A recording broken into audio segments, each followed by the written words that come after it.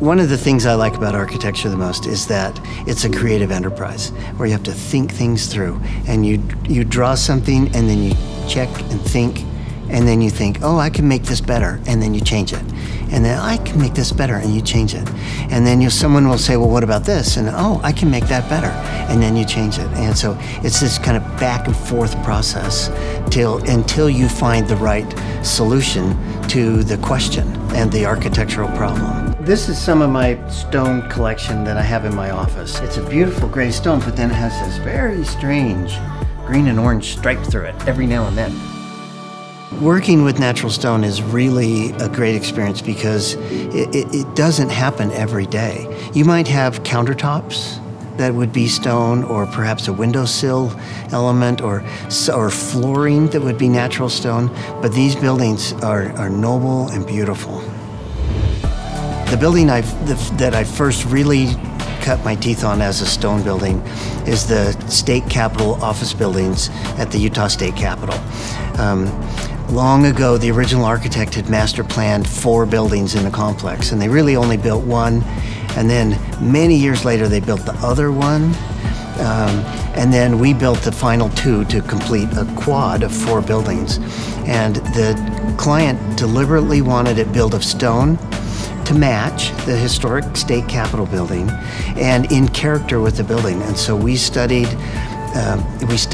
the classical architecture of the Capitol building, and we built these east and west office buildings. One is an office building for the House of Representatives, and the other is for the State Senate.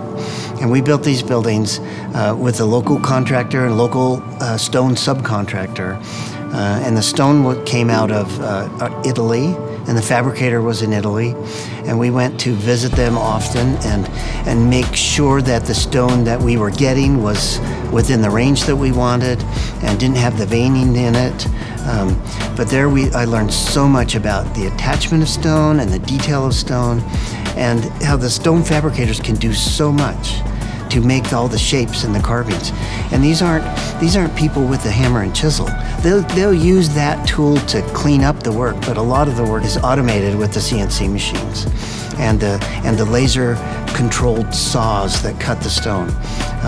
But to see the fabrication and touched up by hand, it's just really, really wonderful.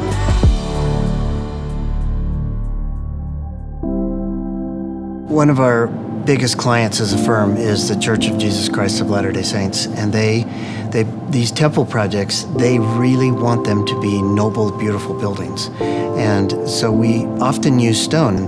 The church builds these temple buildings all over the world.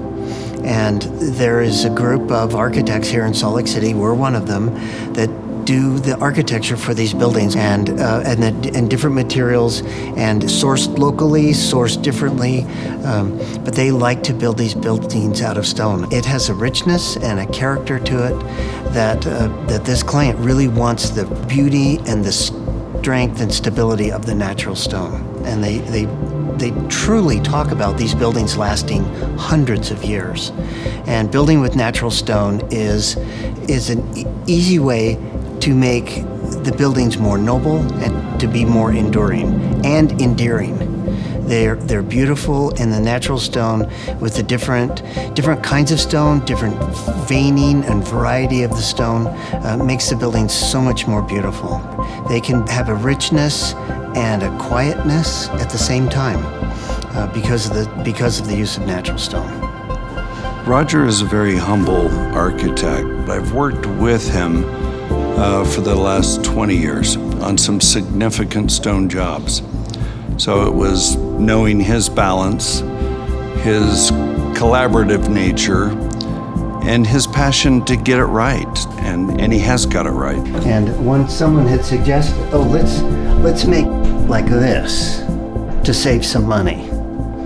And we said, no, let's make it like this, because people will photograph it up high with high-power lenses, and you'll still be able to see the richness and the beauty.